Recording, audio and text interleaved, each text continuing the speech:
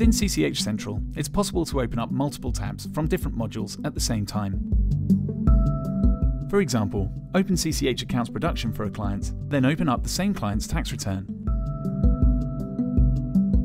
They'll be sat side by side as separate tabs.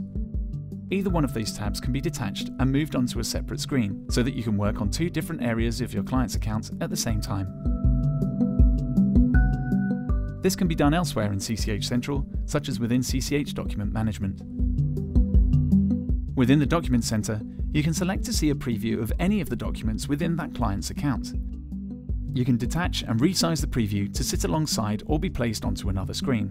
As you scroll up and down the document list for your client, the preview will change, showing you the selected files or document. It is also possible to completely open up two independent clients' file records, which can be moved onto a second or even a third screen.